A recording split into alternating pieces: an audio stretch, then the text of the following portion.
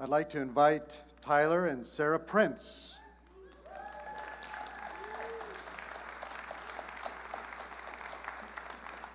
They're going to the field of Ireland, and they have completed their internship at Bible Baptist Church in Osborne, Kansas, with Bible Baptist Church there, Pastor Billy Newman, and that'll be their sending church and sending pastor as well.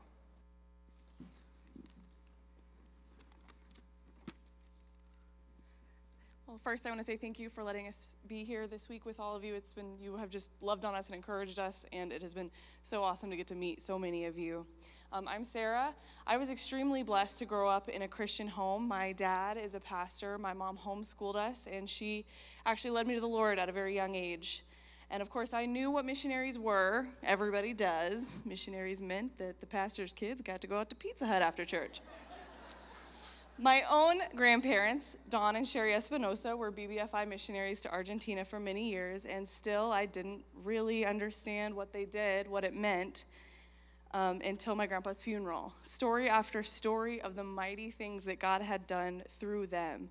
I wanted that. I thought that would be so cool. So obviously that couldn't be what God wanted for my life, because you have to hate God's plan, right? Bear your cross and all that.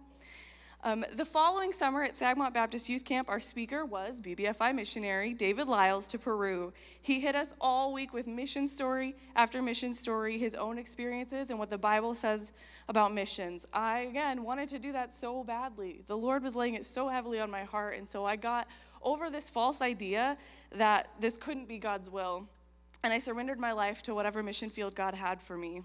Fast forward about 8 years later, through a series of, at the time, extremely confusing circumstances, God brought Tyler and I together, and he brought us to Osborne, Kansas, to serve under my dad as missions interns as we prepared for the field of Ireland. If you don't know, Ireland is the least evangelized English-speaking country in the world. Churches are shutting their doors. People are walking away from even their Catholic roots, with the younger generations choosing atheism and agnosticism. Religion is nothing. God is redundant and unnecessary. Jesus is nobody. With the strength and grace of God, as well as partnering with other laborers already there, we want to go and help change that.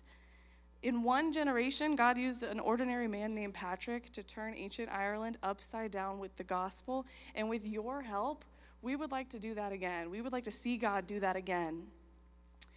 We hope that you will consider partnering with us, both through prayer and financially. Thank you. Wow, she's amazing. I love her. So my name is Tyler Prince, like they said. I was saved at the age of 17 at Monadnock Bible Camp in Jaffrey, New Hampshire. I grew up around the area of Boston, Massachusetts. And I had a life, I grew up in and recognize the air quotes, Christian home, okay? So my parents, they're here, they're amazing people, they're good people, but we were Catholic, right? Catholic with the quotes around it, because we never went to church, but if anybody ever asked us, we were Catholic, okay? And so I just strived my whole life to fit in somewhere. I didn't know where I fit in. And so that led me to get into the wrong crowd, and I ended up in crowds, in bands, and drinking a ton and doing drugs. And so when I was 17, I got saved, and my youth pastor told me I should drop out of high school. And I know that sounds terrible, but it's true, because I was so bad at school. And so I dropped out of high school when I was 18. I got my GED, and then I enrolled in Boston Baptist College. In 2013, I started a long, grueling process of college, because for a high school dropout to get a 4-year degree is like astronomically low. And so it was very hard for me. But during that time at college, that's when God called me to the missions field. So even in college, I had no idea what God wanted me to do with my life. I was saved, I knew Christ, but what was I supposed to do? I was in the band at church, I was good at music, but was that what God wanted me to do for the rest of my life? And so there was this missions emphasis week that the college had, and they had missionaries, BBFI missionaries, come in and talk about missions. And I was like, I kept thinking about it. I was like, missions? There's no possible way that God wants me to be a missionary. I mean, look at me. I don't look like a missionary. What does a missionary look like? Honestly, I don't know. But it's usually not this, right? Clean shaven, no tattoos, no pizza slice on the middle finger, right?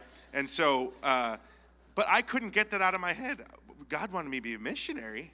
What is that? There's no way. And so one night on the last day of that missions Ephesus week, I was wrestling with that idea, and God 100% told me, I want you to be a missionary. And so I surrendered to that, and I said, fine, if you want me to be a missionary, then where do you want me to go? Tell me right now.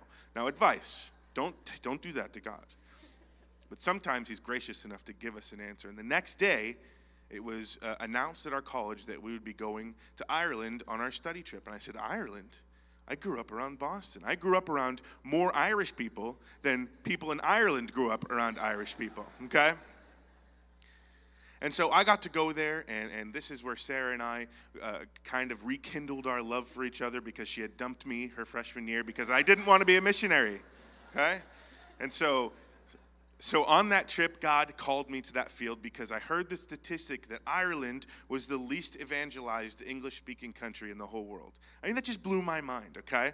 And so I started looking into it and looking at the stats of it, and Ireland has an evangelical growth rate of 3.3%. That's less than places like North Korea and Pakistan and other creative access nations. And so I love the Irish people. I love Irish culture. And so with the help and support of local churches, we'll be able to all together in the heavenly throne room praise God with Irish people. And I pray that we get to sing some Irish jigs together with Irish people, because that music is awesome.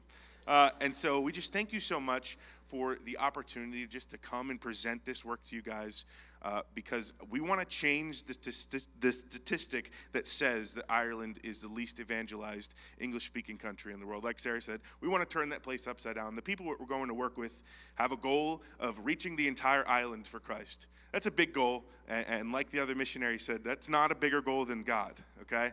And so he can do it through us, yet not I, but through Christ in me.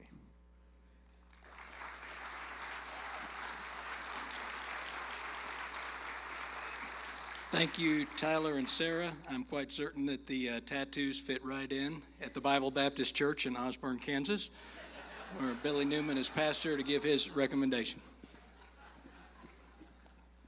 I wasn't listening. Was he mocking me? Okay. I promise Osborne is on a map somewhere. This is big time for our little tiny church. It's our first missionary to ever send out.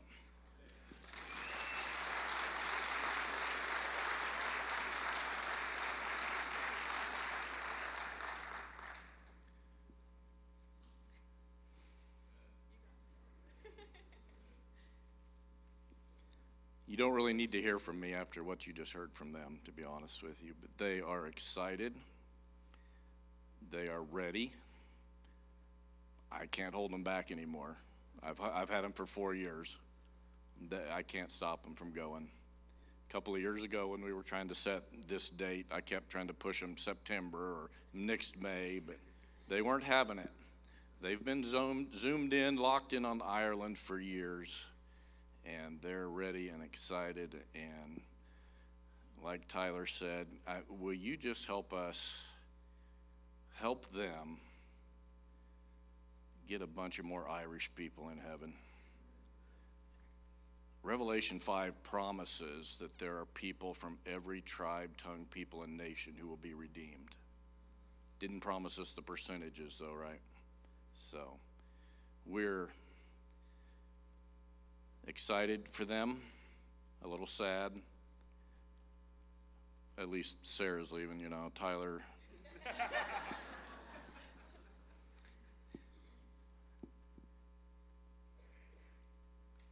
So Bible Baptist Church of Osborne highly recommends to you, Tyler and Sarah Prince, to be missionaries with the Baptist Bible Fellowship.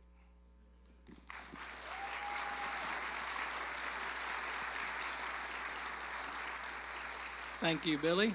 We just need a second. Someone would stand.